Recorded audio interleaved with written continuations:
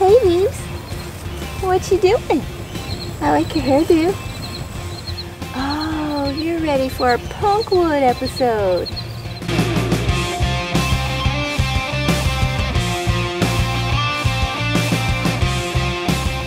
Hello, Wobblies. Welcome to Wobbly Otter Outdoors. I'm Chris, and in this episode we are charring punkwood for fire starting. Punkwood is dry rot in dead trees and logs that is caused by decay fungi. These pieces have punky characteristics. They're very light and almost spongy, but there's a spongier part in this wood right here, sort of in the center.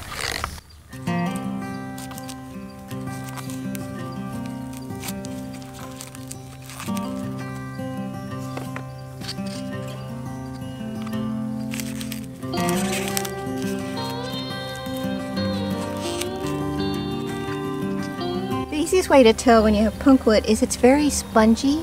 It often forms in the center of felled trees. That's most of the punkwood out of that one.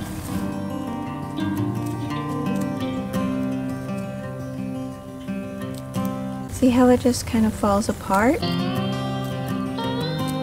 That's punkwood. Push with my fingernail, it depresses in.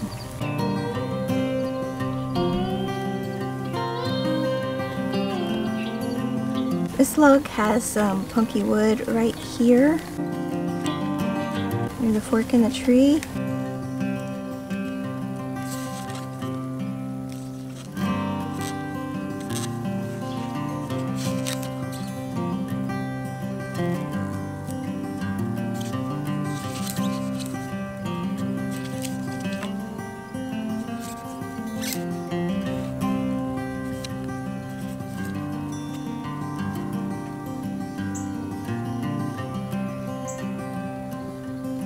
So we're going to put this wood in tins.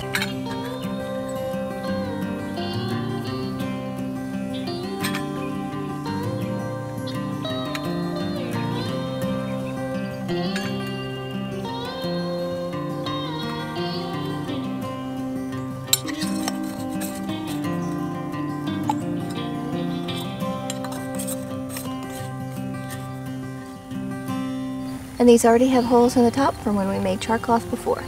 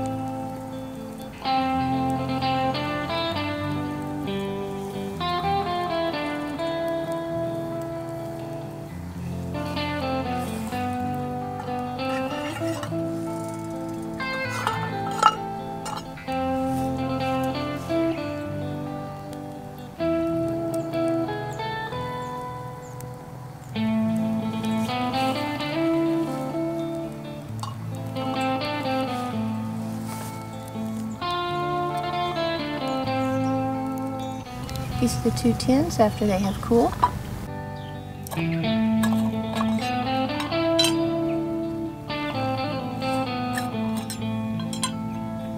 can see everything inside has completely charred.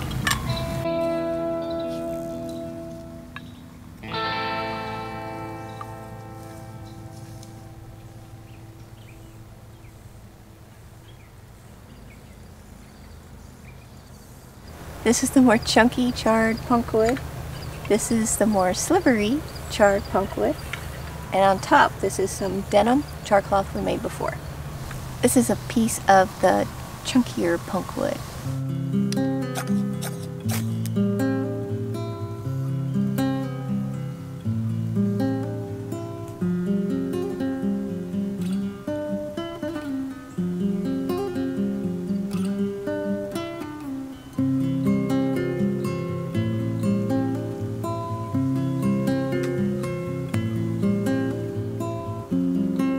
'This is the more slivery charred punkwood.